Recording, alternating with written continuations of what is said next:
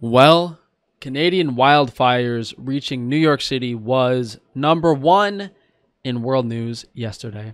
And after a little bit of digging, I got suspicious, mainly because there were so many videos, pictures, and news articles talking about New York City and the surrounding areas where the pollution was bad, New Jersey, as opposed to the actual fires in Canada.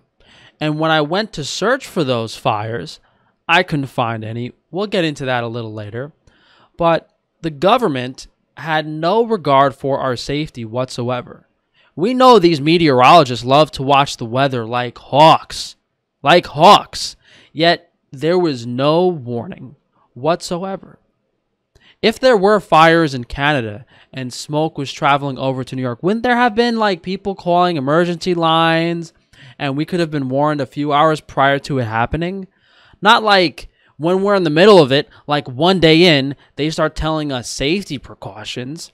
And the one time I've ever worn a mask in these past 3 years of nonsense was today, yet they weren't telling us to wear masks. It is absolutely comical. It's comical. It's comical.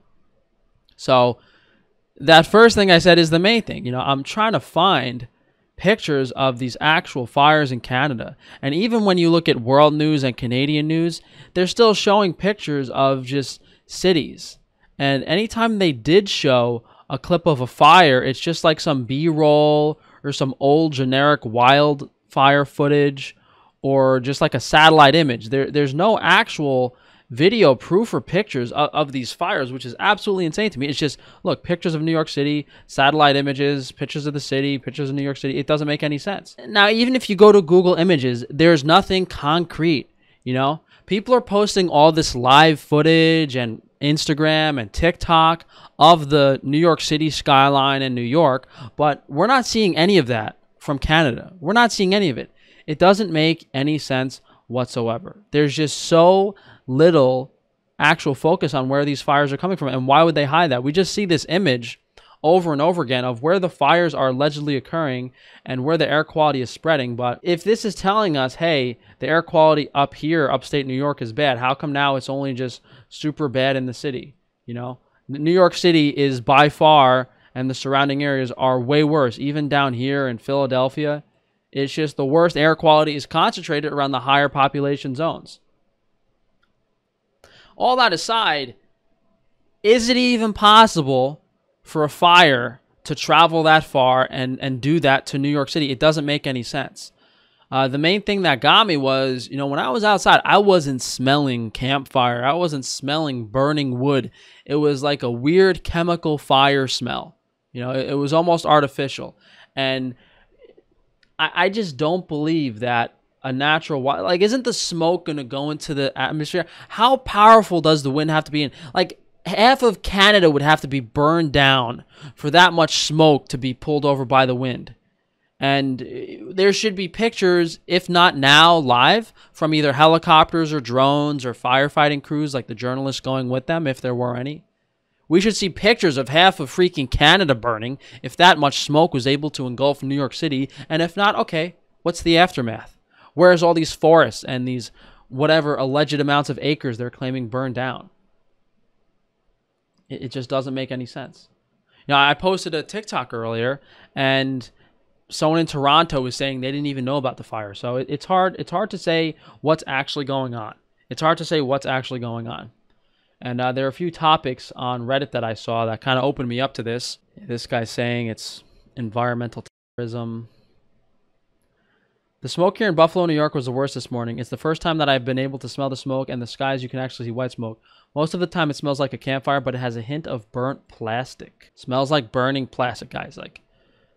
Burning wildfires are not supposed to smell like plastic. This is sounding like the snow in Texas that doesn't melt, huh?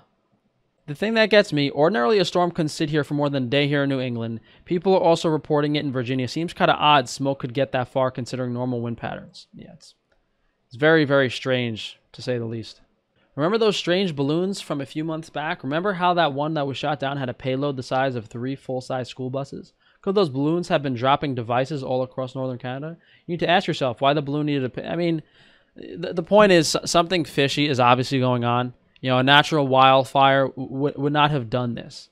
Even if the entirety of the forest in New Jersey were burning, the wind isn't going to blow the smoke to New York City and create an orange sky looking like Mexico. It's crazy. This is not something that's ever happened basically in like the history of the United States and New York. Like, you got 60, 70-year-old people saying that they've never seen stuff like this in their life. You got these lifetime Canadians that have never seen stuff like this in their life. This is not something normal. And the news and media is trying to paint it as something normal. Because anytime they mention a story, it's like, New York smog caused by Canadian wildfires. They have to say it's Canadian wildfires because they're trying to ingrain in your head that Canadian wildfires are what caused this, but it smells like chemicals. I burn wood in the winter, and it's nothing like it. This is... How does smoke even... there's too many holes in this. How does smoke even travel hundreds of miles? You know, it doesn't make any sense. And watching these people and Shills try to explain that it's normal is ridiculous. Yeah, and this is it. Why are there so many smog live feeds, but I haven't seen a single live feed on the actual fires? This is the dumbest argument. Where the smog is, there are 8 million people in the headquarters of every major news network.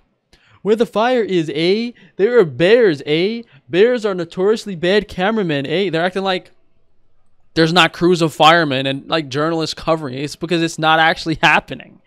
I feel like you'd have to burn half of the Canadian forest down to get enough smoke that can be pulled by the wind into New York. Okay, the excuse is that with all the modern technology and phones now, no one in Canada has a phone to film it. It's ridiculous. This is what I've been saying a lot. Like, they control all the media, and the detach between countries is ridiculous.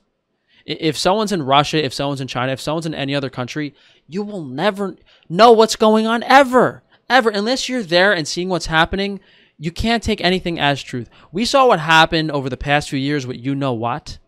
People didn't even leave their apartments in New York City to see what was going on outside their doors. They were scared. The control of the media and the fact that there's no connection between real Americans and real Canadian people, that divide is why they're able to scare people and pull off these ridiculous bullshit stunts. It's insane. Reading these shill comments is so ridiculous. They're trying to justify why they can't do live streams of the fire. What do you mean? There's thousands and thousands and thousands of live streams of what's going on in New York. Huh? If it was actually happening, there would be people filming it. Okay? New evacuations and burn bans nearby Crete, largest wildlands community are. Yeah, I mean they can have so much fake footage. We need to see real live stuff. Like it's ridiculous. There's thousands and thousands and thousands of live videos of what's going on in New York. Why can't we get one live footage of these fires? And why can't we get drone and helicopter images of the fire smoke traveling down to New York? I'm not asking for anything crazy. I just want them to prove with images what they're telling us in all these news stories. It's insane. Now, I almost forgot to put this in here, but there's videos on TikTok of helicopters setting fire to the forest. And this is allegedly called a backfire, where they intentionally burn parts of the forest so that houses don't burn or whatever. But, you know, who knows when this footage was taken, and that's nonsensical. You can't light a fire intentionally. That's not a controlled burn. They're just lighting trees up. So it's all really, really sketchy. And the reason I made this video and I felt like I needed to speak up about this is because it's really making a lot of people sick. It's horrible. I was outside just for an hour earlier. I had a migraine. Thankfully, I have all these filters in my apartment and I can breathe and I feel better now, but it's crazy. It's crazy. This level of air quality is, you know, 300, 400, 500. It's dangerous. It's very, very dangerous. Everyone's going to get a migraine. Everyone's going to feel like shit. Who knows how long it'll take some people to recover from. It's crazy. And back to the no warnings and the government not really caring and not really telling people to... It's obvious they wanted this to happen and to have this like apocalyptic dystopian nonsense go on, you know? They were real quick to get people to put masks on when it didn't really matter. And now that people are like destroying their lungs, they're like, oh, hold on, we didn't know. We didn't know. Yeah, as if they don't know when there's going to be a drop of rain on my nuts 4 months from now, yet they couldn't warn us about this. It's crazy. This has happened over and over and over again. They always do the fear porn with the storms and the stuff that doesn't matter. And then when something really bad's actually about to happen, like those crazy floods that happened in New York last year that I did a video on, where people were dying in their freaking basements, which was disgusting and just swept under the rug in the news, that type of rain got no warning.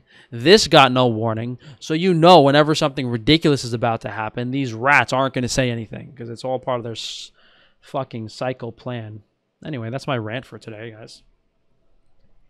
But it just doesn't add up, dude.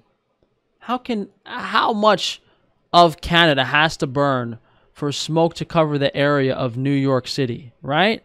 Arguably, for that much smoke to come, I mean, there's got to be some type of expert that practices smoke. But, you have an area of several square miles, that's pretty big, that is completely covered in smoke. So for that volume of smoke to float over here, wouldn't the area in Canada have to be somewhat equivalent of that many square miles and for it to be concentrated? So, until I see live drone or helicopter images of this fire, which we'll never probably get, I won't believe it. Anyway, thank you guys for joining me. If you do want to support me, you can go to frank-stefano.com to check out all of my interesting businesses. Didn't realize how big this was going to get yesterday when I made that little video. I didn't realize how big of a deal it was going to be. But it is. As usual, if you guys could please drop a like, leave a comment down below. Make sure to subscribe and check that notification bell so I can see you guys soon.